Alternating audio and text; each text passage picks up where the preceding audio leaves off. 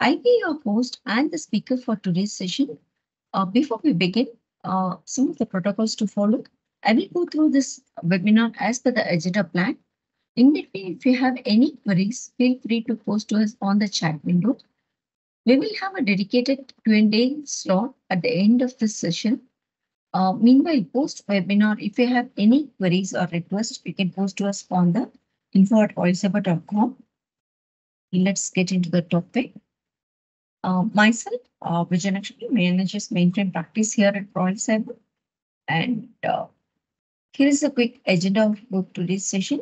We'll be briefing about Royal Cyber, who we are, what we do, and what's our offering. As a mainframe practice, what's our strength and capabilities, what are our assets and solutions, and topics for today's discussion, little elaborate with GitLab, as well as a short demo at the end of the session. And of course, you'll have a Q&A session also need to be discussed. Yes, Royal Cyber is actually a fast-growing IT consulting and digital transformation company specializing in IT services and solutioning. We are almost 22 years of experience and almost 2,500 employees across the globe. And we are almost having a global presence. We headquarters with Naperville, Illinois, and we have a global presence with the UK, Canada, Mexico, Australia, New Zealand, and Saudi Arabia, South Africa. And we have a biggest offshore delivery center at India. We are biggest physical presence at Chennai and Bangalore. And of course, we do have Hyderabad, Pune, and Noida as our small offices. And almost we have a 600 plus consultant, certified consultant in various digital transformation tech stack across the globe. And we do have a strategic partnership with the technology leaders like IBM, Microsoft, Google, Amazon, Broadcom, Modern System, Rocket Software, etc. And we do have awards and recognitions each and every year with the global leaders. Let's have a brief about mainframe practice overview. As a mainframe practice, we offer our services under these four verticals, like mainframe infrastructure management. As an infrastructure management, we specialize on all the tech stack, like zero system programming, ZDM system programming, CICS, DB2, and security administration. We cover almost all aspects of infrastructure provisioning, monitoring, and support. And the application platform, where we do have some application support activities and application automations with REX, application performance related engagements, and of course, Zero's Connect, any kind of an integration with Zero's Connect and API related integrations will take care. And this is another biggest vertical, which is a modernization, which is a huge tech stack where we support our customers on latest modernization tool like IDZ, IBM Developer for Z. And we are supporting this modern tools right from the beginning. When we had a rational developer for Z, we enable many of our customers with RDZ, and now this is the latest version called as an IBM Developer for Z. And your application analysis tool called ADDI, Application Discovery and Delivery Intelligence, and your build tool called DBB, and deployment as Urban for Deploy for Z, and Verse as a service with the Z mainframe as a cloud provisioning, and Verse as a deploy we can engage with for our customers, and the virtual test platform, and your Z containerization extensions under the stream of Z DevOps. We are having a well caliber and capabilities to support our customer engagement. We are supporting on it. And we do have our capacity extended towards ZAAL Ops, which is into proactively monitoring your Z environment with the operational log and data analytics related interfaces. this is the latest tooling, and understanding your operational activity with Z anomaly analytics, and of course the Z Linux one areas. We are taking our extended footprints. And this side, you have some of the logos which we are currently working with or we already supported for these customers. So these are all some of our mainframe logos. Under mainframe practice, we also come up with some kind of an assets or accelerators or maybe a customized application which will support our customers in terms of engaging ourselves into the project. This may help us as a value add, or this may help us as an automation tool, which will reduce the development effort or engagement effort. So our latest tool is a legacy SCM modernization tool. So this is a customized application which is developed by Royal Cyber, which will extract an application which is defined with a legacy SCM called Endeavor or Changeman. Two, it can migrate to any kind of a latest modern SCM called GitLab or Bitbucket or TFS or maybe Azure DevOps. So this is our latest tool, which is very much required for modernization engagements, and which we are using it with an easy automated way for a customer engagement. And we also have a Z DevOps solution, which will help our enterprise customers to enabling the DevOps CI/CD implementation with the various combination of tools of customer's choice. And we had developed a tool called integrating your Endeavor with UCD. So actually, UCD is an IBM tool, with Endeavor is with CA or Broker, which does not have any direct plugin integration with UCD, where Royal Cyber has an application, which is a customized application, which can directly integrate with Endeavor to UCD, which means prior to this migration, legacy customers have used UCD as a deployment tool from Endeavor to direct plugins with our own custom tool to UCD as a deployment. And we also developed some customized code coverage tool, which will support our customers on their domain-specific needs, apart from your default code review tool, whatever it is going to support. We do have some kind of a web-enabled application which does the password reset. And earlier we also migrated some automated migration with the migrating a legacy application to Micro Focus Over. And we also have our own internal Royal Cyber tool, Monitor Pro, which was extended to Z platform for middleware integration, middleware monitoring tools. Z MQ and IAB monitoring can happen, and this can have a proactively detect your issues, and you have a dashboard to handle it proactively. So there are some of the assets and solutions which will help our customers in our customer engagements, as well as this is going to showcase our capabilities on our mainframe landscape. Now, coming back into today's topic, and let us deep dive into what is GitLab and how this is going to support CI/CD for your mainframe applications or infrastructure. So if you look at mainframes environment or mainframe applications to provide CI/CD enabling, we have multiple options. GitLab, which is going to be today's discussion. And apart from that, we do have a Jenkins as a CI/CD orchestration, or GitLab Actions, or Azure DevOps. So all of these options can be discussed with customer infrastructure and customer needs, and whichever is the best suits we can able to design and take it forward. That's the practice we used to follow. And today's topic is more about GitLab to showcase more future capabilities of GitLab to be discussed, and we will see how GitLab is going to help us on CI/CD enablement. So for any of these options to go ahead for a CI/CD, it has to be, there are some prerequisites or default things we have to take care. We will have an application defined or committed to your repository, and which is your SCM account, which is created in any of your modern SCMs, GitLab or GitHub. And you should have a runner. A runner is nothing but your agent, which is connected with your host system, Z system, with the help of a SSH connection. And so that's when it can able to interact each other, or it can able to automatically trigger your the build job. That is, automatic build is done with IBM DBB, dependency based build.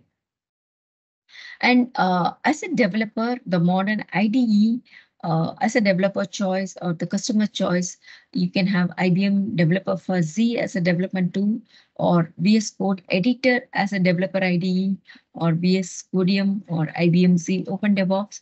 So even Vase Code, any one of your development environment can be chosen, and you can use that as a code editor or code change, and we can have these options can be enabled.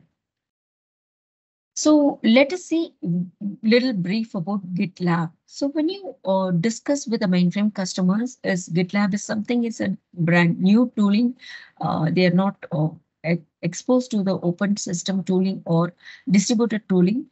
And so this is something, it's not 100% open, or it is this it is mix of both. You have some kind of features which comes as an open systems, and something as a paid engagement as well.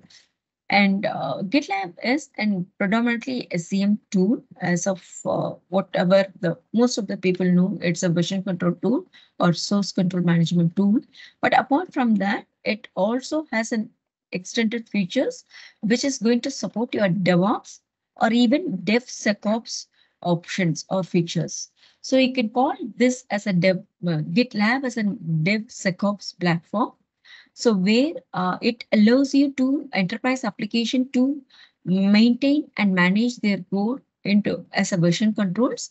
And if whenever any kind of a change happens, you can able to build the application, being it from the GitLab interface, and you can deploy, and you can able to manage your security for your mission critical application. And apart from that, it also has a capability to plan your activities or tasks or issues across your enterprise into this platform.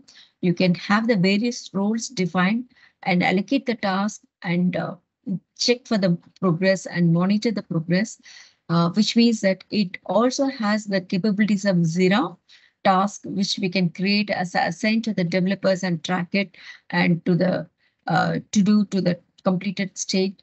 So these things can be enabled, or it has a features to do it. That's when your GitLab has featured as a challenger in 2022 Gartner Magic Quadrant for enterprise agile planning tools. When compared to the other tooling in place, this has been referred like this, and that's where the capability of GitLab as a DevSecOps platform tool. So some of the major components in GitLab, it's predominantly it works as a server client architecture. Probably GitLab is a web-based application which has a complete DevOps platform, which we can support the entire organization for your software development lifecycle. It helps the team to collaboratively work, and also it helps to accelerate your DevOps adoption. So meaning it has a capability, or it has an interface which supports the complete project planning, meaning how to define your epics, the entire project in terms of epics, issues and issue board, and tracking the issues, and any code you do, how the code need to be staged, version control, and how do we monitor the various tasks across the team, and how to incorporate the security. So all these things can be enabled, or it has the capabilities. And your Git repository manager has an issue tracking, continuous integration, and continuous development support. So in a way, you have your GitLab interface acts your groups, project, epics, issue board, and of course merge required and request and CI/CD capabilities, etc. And when it comes to GitLab CI, it helps your DevOps best practices to bring in your application development lifecycle. And your developer, whenever and any developer identifies the code change or they come across any kind of a code change is assigned to them, and they do take up that code change and do that changes. And whenever the code change happen and the code change is committed, it automatically identifies the change in the code is committed, and it tries to triggers the pipeline that automatically build, test, and deploy. Now here, what do you mean by pipeline? Pipeline is nothing but a set of a sequential activities or set of sequential jobs or set of sequential steps which need to be performed. So in mainframe terms, so you have some JCLs which is called execs or steps. So if your JCL may have 3 steps, 5 steps, so it has to go through the step-by-step process based on your written code of the previous step. The same way, this pipeline has the steps. So each steps does the sequence of activities which we will be defining through the script. So this is your pipeline, and your main objective of your GitLab, basically your GitLab repository, which it comes along with your project, and the project is having your CI/CD pipeline, whatever the pipeline or the steps or the script that will be stored in your GitLab CI YAML file. So which is actually a part of your repository. So in a way, it is tightly coupled and integrated, and it helps you to automatically trigger your automatic build and pipelines and etc. So yeah, before we get into this, let me just have a quick glance about your GitLab. As a mainframe customers or mainframe users, mainframe developers, so your development environment predominantly into ISPF panel, and or maybe your the latest tooling is nowadays and IBM developer Fuzzy. When you wanted to go for a CI/CD enablement, obviously your development environment will be your Eclipse-based IDE, which is IDZ, or maybe your VS Code editor, something like that. So this is your GitLab, which does the version control. So this is here, it is organized as a form of a projects. The projects can be grouped together into groups. So this is your group. Group contains various projects. And if I go for this project has the repository and the related artifacts. And this is your project structure. Project has these folders, and this is your GitLab.yaml, CI YAML file is basically is going to be the placeholder to define your pipeline scripts. And as we discussed, it has a capability to collaboratively work along with a team. You have an web interface with manage with your team members and plan your project activities with epic issues and issue board and track your issues. And your code can be maybe reside in various branches, and you have a repository contains your branches. From each branch you will have some code can be checked out, and the developer does code change and commit backs. So in a way, it has to have the branching strategy defined in such a way that you will have always your main branch, which will be running in your production. When any developer does the code change, there will be a pull request that will bring you in your development branch, and that's the code change and do the commit. And when it is moved to your test is the branching where the testing team does the test, and post this is can be moved to your main branch. So as of now, these are all the 3 branches, and of course the branching definition or strategy and how it need to be, what are the rule set, which is going to be another separate topic we will be discussing in the sequence of our webinars. So now today's topic is CI/CD. We'll be focusing more on that. So it also has the commit commit command, and the tag is something is actually a little bit more about the specific details which you can tag along with your history, whatever you are capturing. And it has an easy interface to look into the repository graph and the comparison with the various histories, various versions. You can compare the various revisions, whatever the code change when compared to your ISPF related interface and compare. This might be a pretty much simple. You can easily compare or from various branches how it is from the development branch to main branch. You can easily look into the changes and you can get the comparison between the two. So between these two, what are the different how you can compare, and in case you can able to see what are the differences between both, and if you wanted to or some inclusions, then some additional lines or some of the deletions happen. So this is how we can compare, and in case if you wanted to merge this request, you can able to go for creating a merge request. So when you do so, it is going to trigger your pipeline build. We will come back this shortly. Yeah. So now, having seen how your GitLab is structured, the interfaces, when we have seen at the beginning, we have enabling CI/CD has multiple options, but comparing to the other tools, the most of the enterprise customers prefer to have a GitLab. Why being, it is supporting the team to collaboratively work, right? So in a way, the team collaborative activities is better performed with this when compared to other tools.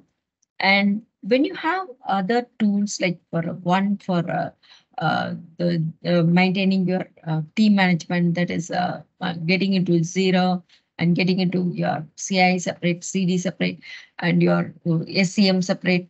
So handling of multiple tools, purchasing a multiple tool licenses, managing it a bit tedious and costly. So instead, it is all in one. You can easily manage and purchase. Your cost will be less and your maintenance will be easy.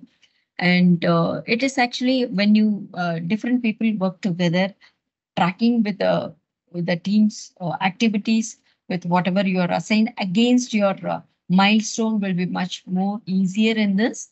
And here you can assign the task, and the task can be mapped to the milestone, or you can easily track. And the same thing when it is completed, we can able to easily merge it. And when you are merging, you can also tag your milestone activity, whatever you have merged. So in a way, it is completely uh, traceability will be maintained very much well when compared to the other infrastructures. And it has an isolation between the teams and transparency between the teams. Isolation meaning isolation when they do code change. And of course, the transparency is also between the teams that's maintained. And of course, the time consumed and days elapsed, it will better perform when compared to the other one. So it is more productive and less time for an adoption, and it's a better collaborative tool. And hence, most of the customers are predominantly choosing this GitLab when compared to the others. And it also has something called a directed acyclic graph, which is nothing but it is an acyclic graph that shows your dependency of your application, whichever you are building. So when you take mainframe or insurance or banking applications, which will have some kind of a huge dependency, these are a little bit of a complex application will have huge dependencies. Sometimes these legacy applications will have some of the data in a shared LPAS, and application will be residing separate. So the multiple applications will be reading the dependencies in the shared data sets and things like that. So there will be huge dependencies, and to get these dependency details, this concepts and helps to easily get, and it supports your CI/CD automation, right? So this is also well supported in GitLab. And GitLab is actually a server client architecture. So GitLab server, it's actually web-based application. It's nothing but your server interface, which either runs on Linux, Windows, or Mac OS, and your Z system is in your Z system is in your host system. You need to have an GitLab runner, which is executed from your Unix system services and connected with your SSS executed. And in a way, the server and the client or host system and GitLab can talk each other or integrate, and you can support for triggering your build and deployment to your mainframe system. So now the entire orchestration, how it can look like. So here is the uh, holistic picture. So the any application has to go through this phases: analyze, code, versioning, do the version control, build, package, and deploy. So for analysis, you can have the modern tooling called ADDI or WASI analyzer kind of, and your application development tool, IDE, integrated development environment can be of your IDZ, VS Code Editor, or Zubi Explorer. And so whichever developer tool you choose, your code can be version controlled or maintained, versioning can be maintained with GitLab. So there is a Git component which will support to connect your IDZ to GitLab. And Git is something from our Rocket software, which helps us to connect this GitLab. And your IDZ comes out with GitLab Git perspective, where you have a repository clone, repository access, and check-in, check-out options. You can able to see your GitLab specific details in your developer IDE, and that's going to be your version control. And whenever the code change happens and the developer commits, it can be identified by your pipeline, which is GitLab CI YAML file, and which is already scripted with various stages as per our customized requirement. And as per that, it is going to go through the flow and your build. The typical flow is the build, test, and deploy, right? So the build will get triggered. For a build, your IBM DBB is your build tool, IBM dependency based build, and the whatever the build happened, the packaging various build files can be packaged together with the help of a UCD and can be moved to Artifactory for the binary code station, and it can be deployed via UCD Arpan code deploy for Z. So, and for these, the automated pipeline can be orchestrated with your GitLab CI option, which as we have seen, you have an option to get into your CI/CD enabling your CI/CD. It supports your CI/CD options, with which you can able to set it up your pipelines. So for these DevOps, there are some prerequisites. Just to have a preliminary discussion, I would like to put forth so that we will understand what are the prerequisites to get into this, what are the dependencies, etc.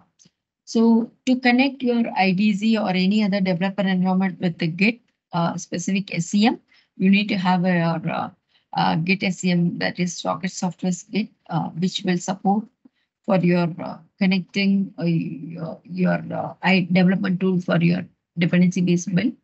And IBM DBB is a toolkit which basically does your dependency-based build. It will be installed in your Unix system services of your ZOS.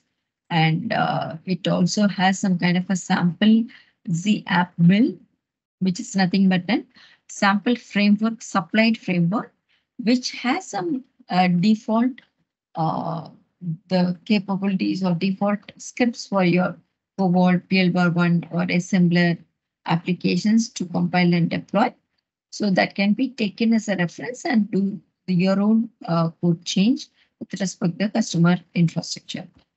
Okay, and your GitLab runner is supposed to be required, which is actually an agent which installed on your Windows server, and it can able to connect with your host system with the help of an connection parameters, whatever we are going to define. And of course, we spoke about developer tool enough, I believe. Yeah. That has to be again installed. It is also works as a client server architecture, wherein there is as a client IDZ client need to be installed in your Windows, and IDZ host components will be running on your Unix system services. So these are all the things, or as a software prerequisite, you have to have to enable your CI/CD with your mainframe application. So as a prerequisite, just a glance, mainframe installables, it is categorized like this. Mainframe installables are your Git client, DBB toolkit, Ruby samples, and UCD agent. So these components, as an installer, it has to be installed, from the mainframe end. And from the distributed end, you have to have your DBP server, which is running on Linux. And you have to also have your UCD server, which is running on either Linux or Windows, and your agent will be running on Linux or Windows helper.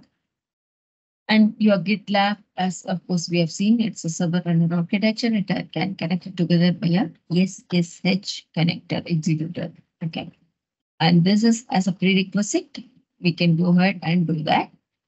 And yeah, so let us see the quick demo of your CI/CD enablement with GitLab. So as a GitLab, when you have a login as a developer, you can log in, or as a build engineer. With reference to role, you have a different aspects.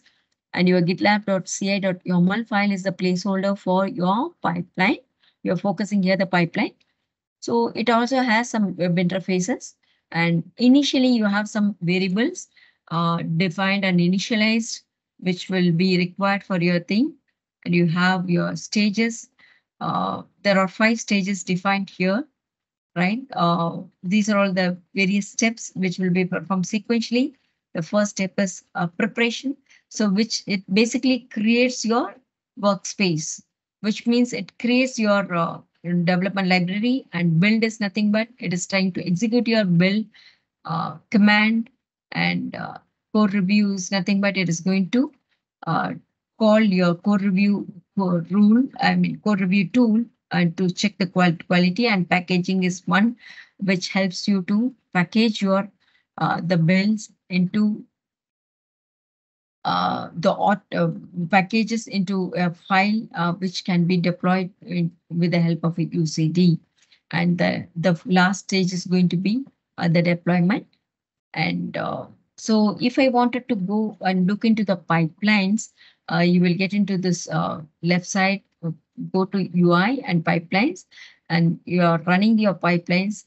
And if you can see, your pipeline has got 5 stages. And in each stage is complete, you can see the tick mark, and you can able to see your workspace is created. And the next stage is going to be build. You can see the build log.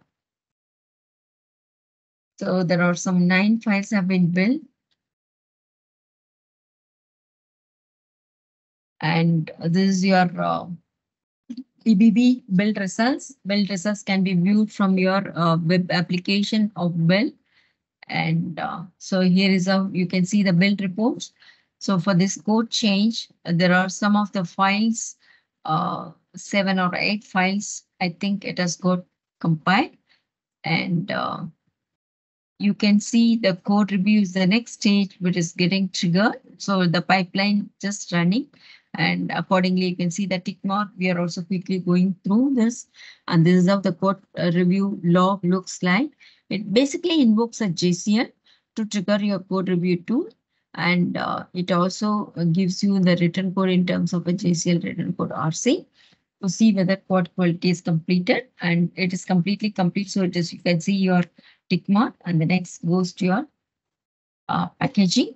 So when you wanted to package, all your build need to be, these are all the things are built and which need to be combined together as a UCD, which is a bus tool.